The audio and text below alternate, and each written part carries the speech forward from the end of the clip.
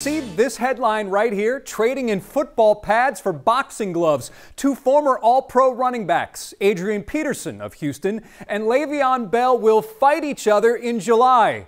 Interesting. But for a bout with real star power, it's another strange but true Houston sports story.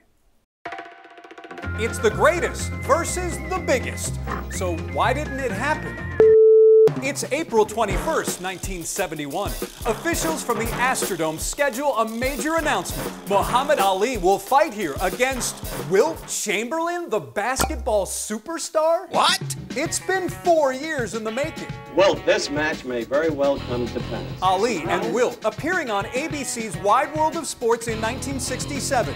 Measurements are taken. And this don't mean nothing. Wilt, at 7'1", has a huge reach advantage over Ali, who's only 6'2". And cut that beard off because I'm not fighting billy goats. Both men arrive in Houston to sign contracts. Critics call the event a joke. Then, at the last minute, Wilt KOs the match. Uh-oh. Why? He wants $500,000 after taxes, not before. Following 75 minutes of deliberations, Astrodome promoter Jack O'Connell says the fight has been postponed.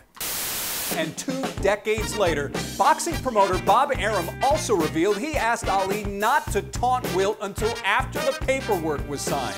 Ali couldn't resist, shouting, "Timber, the tree will fall!" Arum claims Wilt then left the room, called the LA Lakers, and agreed to a new basketball contract. Ali versus Wilt, a strange but true Houston sports story.